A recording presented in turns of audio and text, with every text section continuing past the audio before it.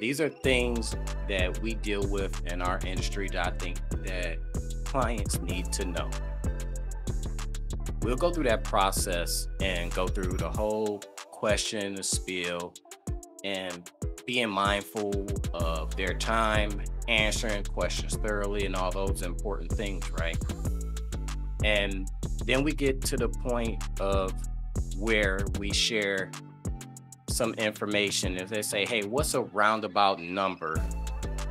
Even though we normally send out proposals to share those numbers, right?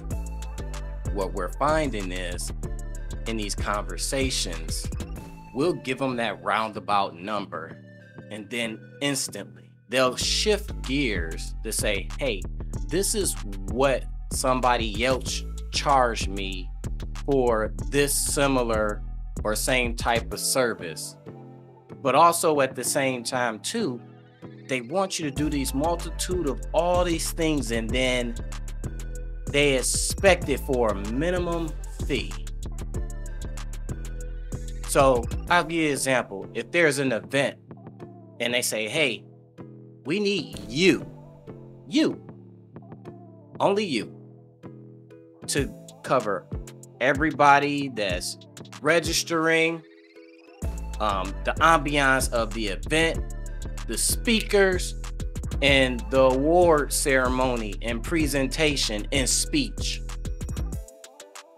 And then they come back and say, well, we only paid someone roughly about $1,000 for that, where we're at in this particular state. And this is a real experience that I'm talking from.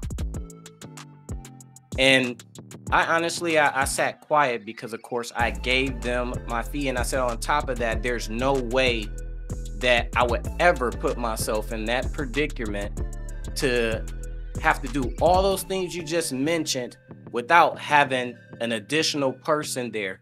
For example, piece of equipment goes bad. I can have my right hand and my assistant jump right in and pick up where I left off and continue filming to where we don't miss a beat, while I have to take care of whatever camera issue that I have. Or even if it's a potential audio issue, it's like where you're not missing a beat.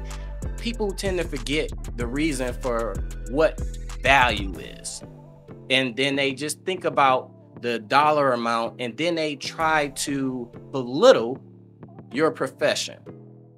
Tip to clients: whatever you do, do not do that. That is a red flag for us that's in the video production industry, and we'll see it.